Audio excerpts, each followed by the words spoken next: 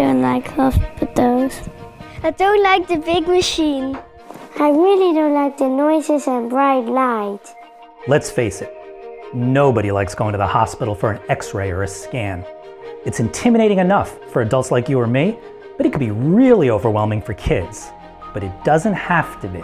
Take an MRI, which we use to image children's brains and hips, knees and shoulders. You know, that MRI, it can sometimes take an hour or even more. And they make a whole lot of noise, which can make even the bravest kid nervous. And I don't need to tell you, when a kid is nervous, they move. And that blurs our radiology images. It makes it hard or even impossible for us to read. Often the only way to help a child stay still is to sedate them. And that's something we would like to avoid if we can. But how? Well, the trick is to make children feel safer in the first place and in control of their environment.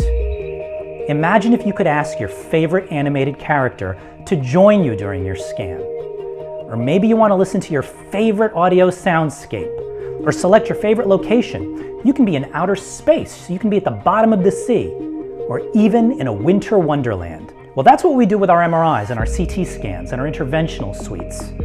A child chooses their animations and their sounds all by themselves. They're in control. We call this ambient experience, and it's been a big hit with kids. So much so that one published study showed it reduced the need for pediatric sedation from 57% to just 5%. Now imagine if we could add in augmented reality. Meet Ollie the elephant.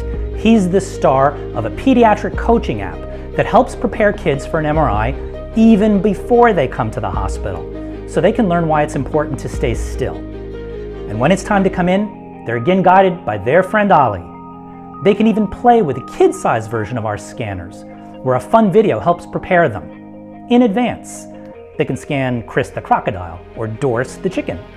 And all of this, well, it helps parents feel reassured, helps children feel empowered, well prepared, and it helps us doctors get the high-quality images that we need to give an accurate diagnosis. But it's not just MRIs that kids need.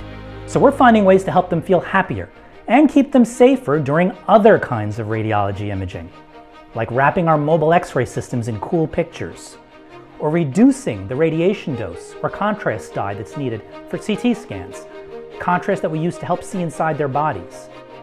Or, when possible, using ultrasound, which has no radiation at all. These all make a huge difference for sicker children who need these repeat scans. And what about kids who can't even get to a hospital at all? Well, we want to make sure that every child, wherever they live in the world, get the diagnosis they need. Take rheumatic heart disease, which affects 40 million people all over the world, most who are children.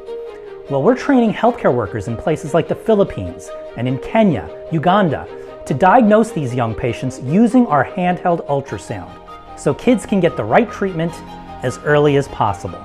Imaging every child, reducing the need for sedation, radiation, and contrast dye, making kids' experiences of healthcare a much happier one, and most importantly, getting more kids and their parents back to living the lives they love. It's child's play.